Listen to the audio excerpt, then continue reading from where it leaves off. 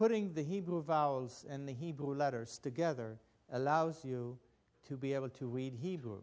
And it's a simple task that we're working on in those 12 programs to teach how to read Hebrew.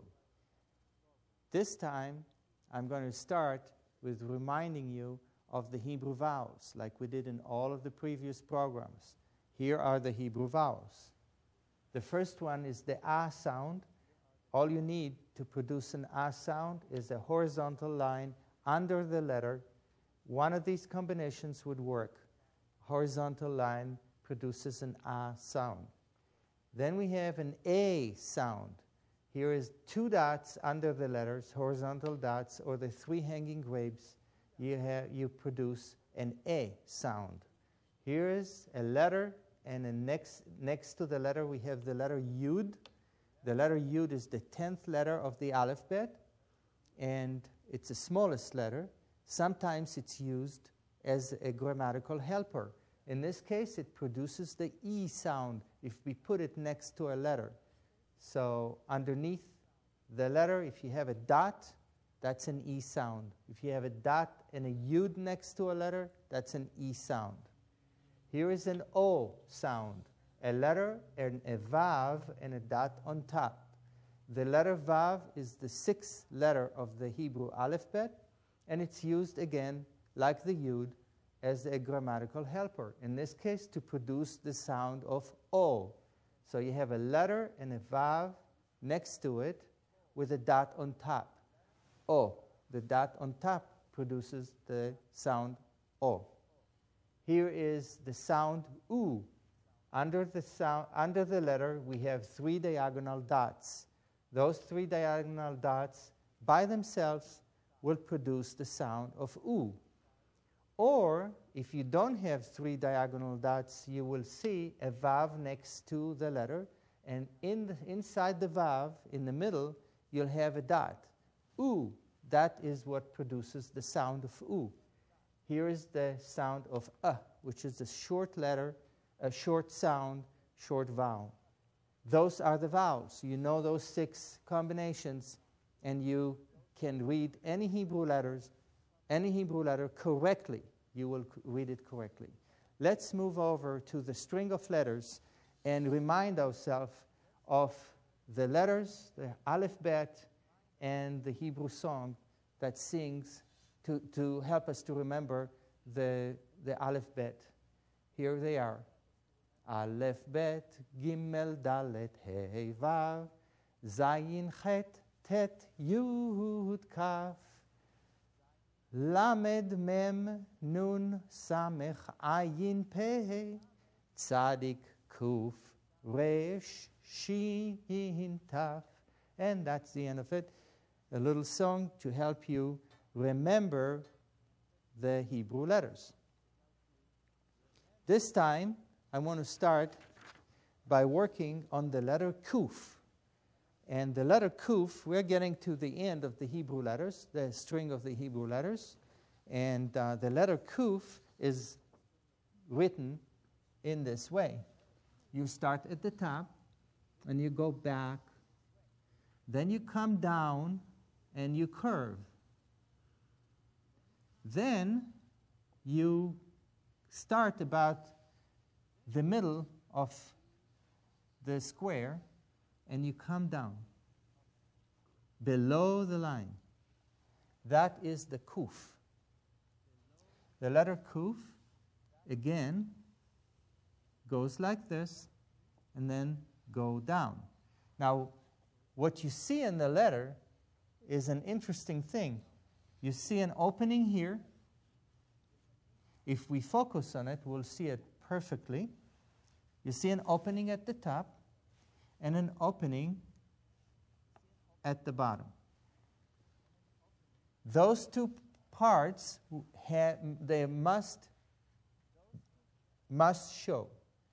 You cannot connect these, because otherwise you'll mistake it for other letters. So you want to keep a gap at the top. You never go all the way up. And you want to keep a gap at the bottom. And that extra leg that comes down here doesn't touch neither the top or the bottom. It goes below the line. If this is the line, that's how it is. It goes below the line. The letter kuf. What can we do with the letter kuf? Numerical value 100, by the way. 100. Let's look at what the letter kuf can produce. How about a word that most people know or heard? It starts with a kuf, then you put a dalet next to it, then a vav,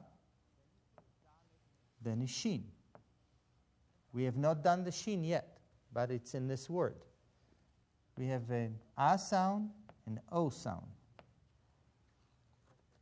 The way to read it is a kuf with an a sound is a ka. Then we have a dalet and a vav and a dat on top, producing the sound of o, like in this combination right here. So the sound of o, we have ka, and then we have a do, and the letter shin, sh, kadosh. Kadosh is holy. And of course, one of the way we address God, kadosh, holy. Then from this we have derivations. So we have the following word, mem, kuf, dalet, shin, again. These are the vowels. If we zoom on it, we'll see it real good. Here is the letter mem with an e sound, mi.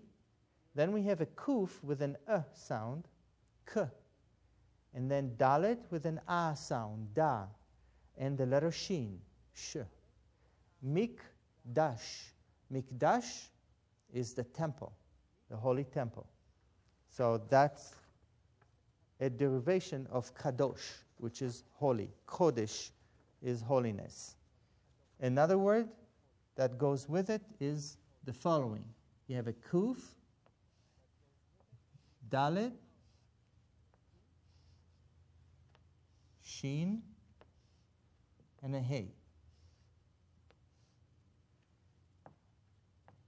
Put the vowels in. And how do we read this? If we zoom on it, we'll see real well. Here is the letter kuf with an sound, k, then dalet and a vav and a dat in the middle. That will produce the u sound. We have ke, du, shin with an a sound and a hey with no sound. Kedusha. Kedusha, holiness. So all of these words come from kadosh, and they all imply holiness. How about a word that is a shorter word, utilizing the letter kuf,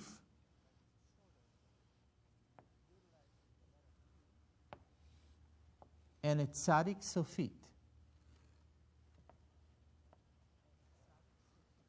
Here is kuf with an a sound and a tzadik sofit. Why am I putting a tzadik sofit here? Because the tzadik that's supposed to be here happened to be the last letter of a word. When that happened, you use the graphical form of the ending letter that tzadik happened to have. And that ending letter is called sofit, and it ends a word. So here is the word ketz.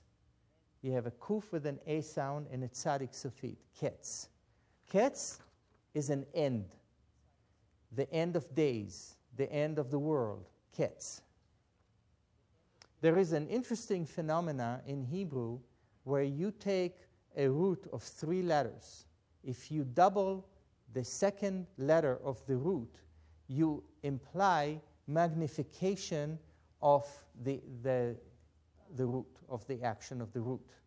And in this case, if you have ketz, which is an end, and we're going to create a root that the second letter is doubled. So you have a kuf, tzadik, and another tzadik. The word that will come out of it will be this. Let's say you have a salami. Okay? And we're cutting the salami with a knife.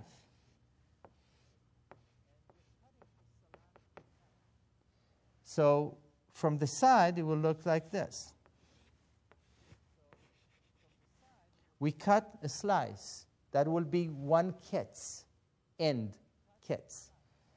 Then we'll cut it again and again and again. Every time we cut it, because we doubled that action in the root, we get katzatz. So the word katzatz means to chop, because the second letter is doubled. So from ketz, which is ending, you get katzatz, which is chopping. Just an idea. Let me make some room on the board so we can see some other words with kuf, the letter kuf. How about the word for, this is a name of a famous person. Here are the letters.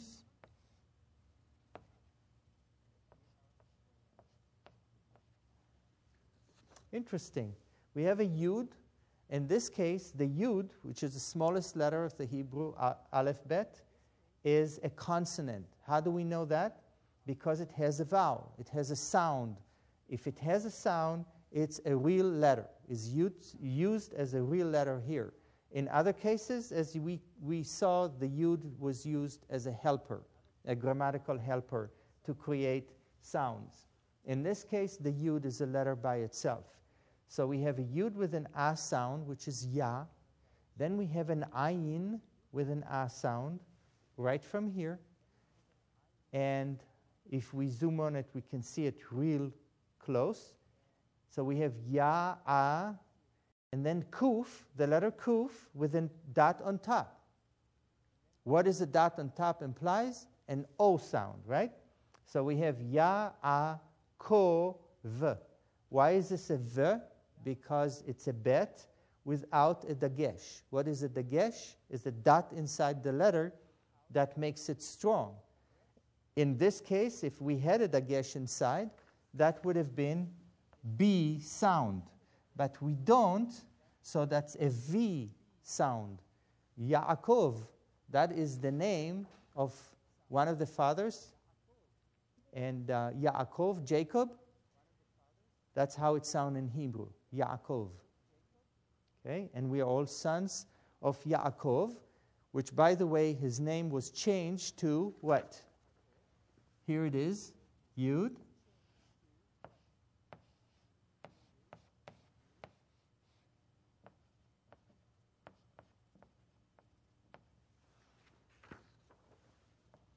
Here again, the Yud is a consonant. It has a dot, has a sound, and it's yi. Then we have a sheen with the dot on the left side. We're going to see that a little later. We have a sheen with the dot on the left side, which produces an S sound, not an SH sound. This is an S sound. Yis, resh with an A sound. Aleph with an A sound, and a lamed. Yisrael. So God changed Yaakov's name to Yisrael, and we are all the children of Israel, children of Yaakov. Another word with the letter kuf. How about an interesting word that is related to the word Yaakov is akev. Watch the letters.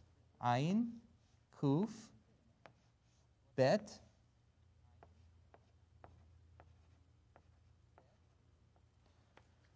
Ayin with an A sound, kuf with an A sound, and a vet. Because we don't have a dagesh in the bet, it's not a B sound, it's a V sound. We don't have that dot in the middle.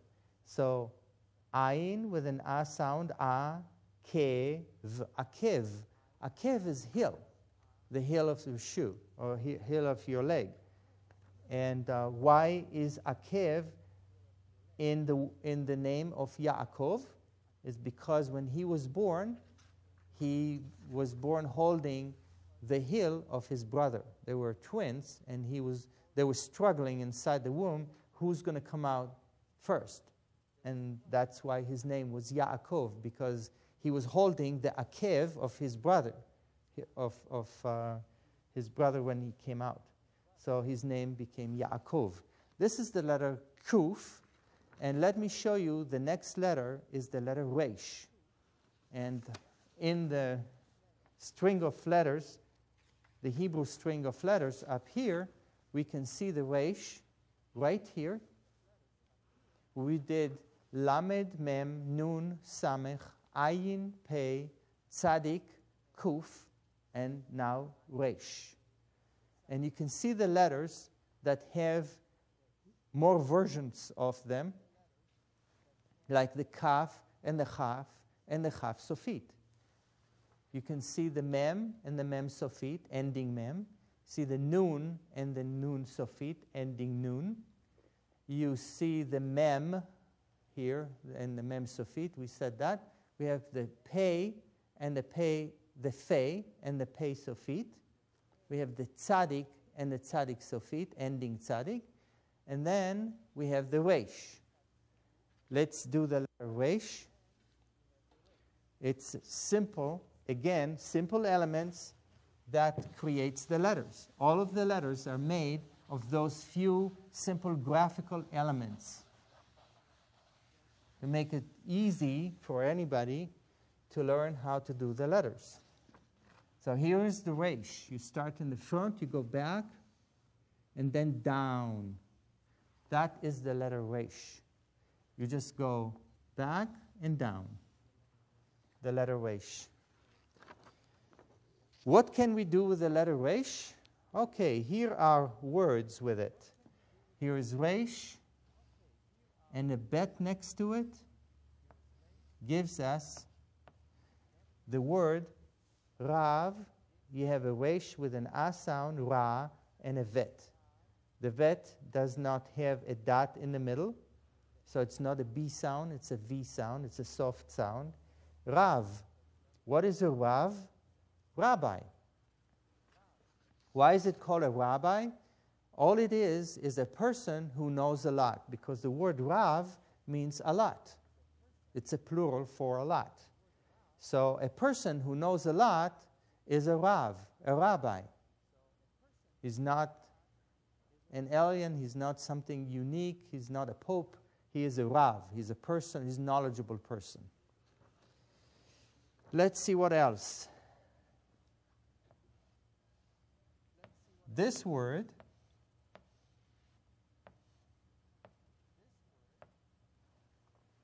we have a Resh with an O sound, a dot on top. That's an O sound. And an Aleph that has no vowel. So we can't hear it. It's a silent letter. It's here for a reason, but as far as reading, we don't have to get into it right now. So we have the Resh and an Aleph with no sound and a Shin. That is read Rosh. Rosh is a head. So when we say Rosh Hashanah, that's the head of the year. That's the Jewish first of the year, the holiday. We have Rosh that is utilized in the Bible many times as the head or the leader. And it's also the physical head, Rosh. Another word that is using the letter Resh, how about Ner? Nun and a Resh. we have a nun with an A sound, ner, and a resh, ner. Ner is a candle. So it's an illuminating candle. How about another word that is used a lot is this.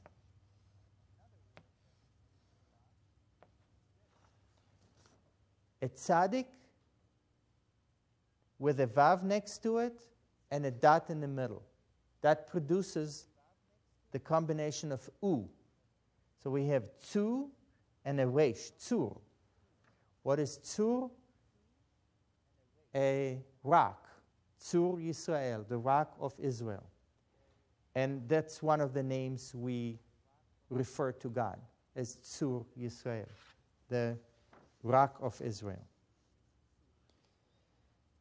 How about simple words like this? Ein, Resh, Bet.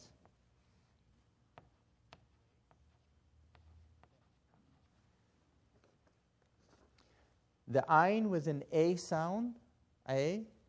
Then we have a Resh with an A sound, Re, and a Vet. Why is it a Vet and not a Bet? Because it has no dot in the middle. If we had the dot, it would have been a B sound. Without the dot, it's a simple V sound. Ein and a Resh and a Bet. Erev. Erev is an evening. Why is Erev an evening?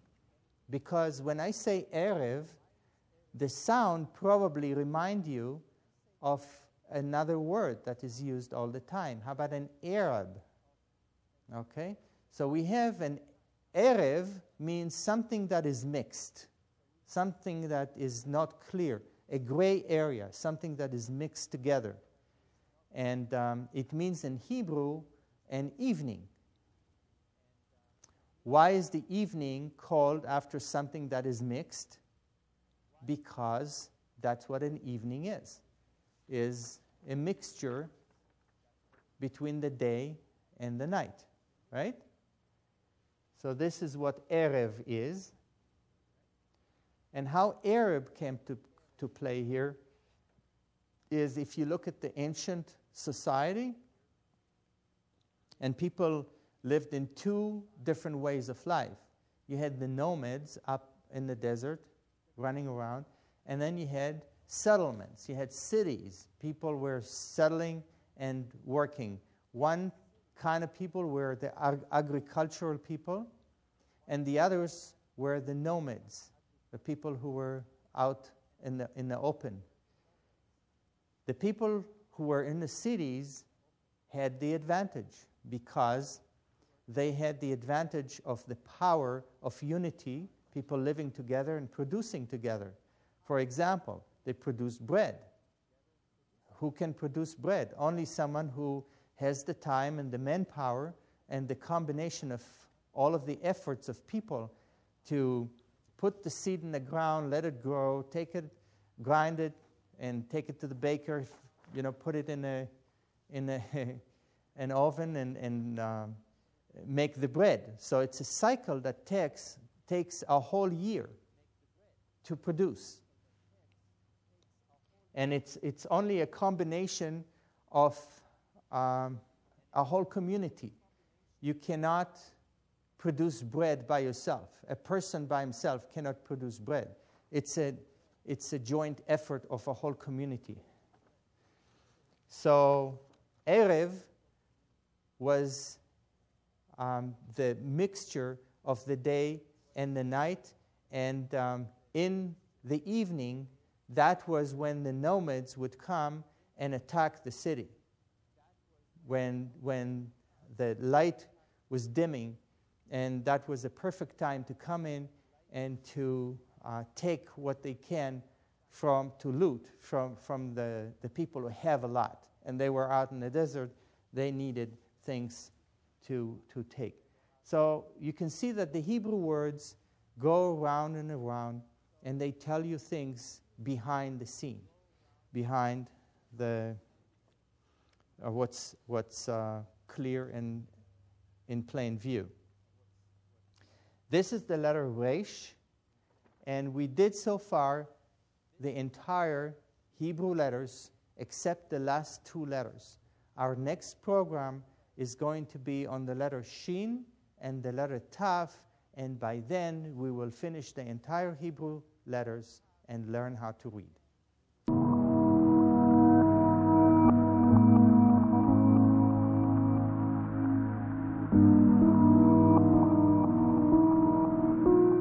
Thank you for joining us in learning something about reading and writing Hebrew today. I hope that this program will motivate you to continue in your quest for more knowledge and understanding of God's Word. I would like to invite you to visit our website at www.musicfromgod.com, musicfromgod.com, to explore some of our products and Hebrew learning aids. Make sure to order the Aleph Bet book and CD that will complement the teachings you are watching on this station and help you practice and understanding better. Learning Hebrew is fun and rewarding. Come visit us at our website, www.musicfromgod.com, musicfromgod.com, or call us at 602-48-BIBLE, 602-48-BIBLE.